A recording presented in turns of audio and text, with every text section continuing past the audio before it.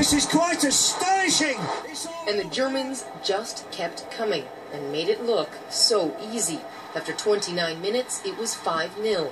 Brazil's dream of winning at home wasn't just dashed, it was crushed. Fans were stunned. Some were weeping, all having trouble believing what they were seeing, and leaving before the first half was even over. This was the most embarrassing thing ever in the World Cup. I could understand without Neymar we might lose 1-0 or 2-1, but like this is just embarrassing. Maybe you can force one in. Oscar is... In the dying moments of the game, Brazil finally got one, but it was far too late. This is not a game. This is a shame.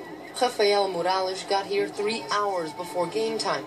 She says this will again ignite all of the questions and perhaps protests about why Brazil spent so much on the tournament and if it was worth it. It will be a war. I'm afraid of this. A lot of money. A lot of money. Police were ready for trouble after the match, but perhaps echoing the feelings of millions of Brazilians, the skies opened up and cleared the streets. The 7-1 defeat was Brazil's worst ever World Cup loss and first loss of a competitive match at home in 29 years, and one that Brazilians will never forget. Susana da Silva, CBC News, Rio de Janeiro. That was a real shame. In 1986, Argentina came out on top, beating West Germany. 3 years later, those teams met again. West Germany prevailed then 1-0. Argentina and the Netherlands right here on CBC. But tomorrow's semifinal matchup does have a Canadian connection. The CBC's Ron Charles has that story for us tonight.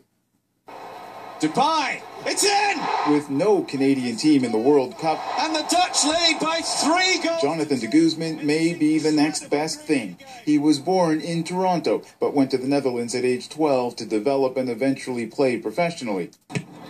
Now he's on the Dutch national team. No Canadian has come this far since 1986, the last year Canada qualified, the year before de Guzman was born. De Guzman's older brother Julian also went to Europe to develop and play pro. It's great to see him do well, you know, on the biggest stage in the world. And, I mean, I know he's playing for Holland, but deep down inside, the guy's Canadian. That's it, boys. Andrew Ornek has known Jonathan de Guzman for years. He also played professionally in the Netherlands. Now he runs a soccer training camp based on Dutch training methods. He'll be watching tomorrow. We're all very proud of him. You know, he's accomplished a lot and he's living the dream. So we're all supporting him very much. He says it's unfortunate talented Canadians like him and the de Guzmans once had to move to Europe to develop. We grew up back then with no professional football club in the city, in the province, or not even in the country. Yes. Now that Canada has 3 Major League Soccer teams, Ornak hopes any little Jonathan de Guzmans on this field won't have to go to Europe to develop and might one day play in the World Cup on Canada's own team. Ron Charles, CBC News, Toronto. Well, what does that mean for Hockey Nation?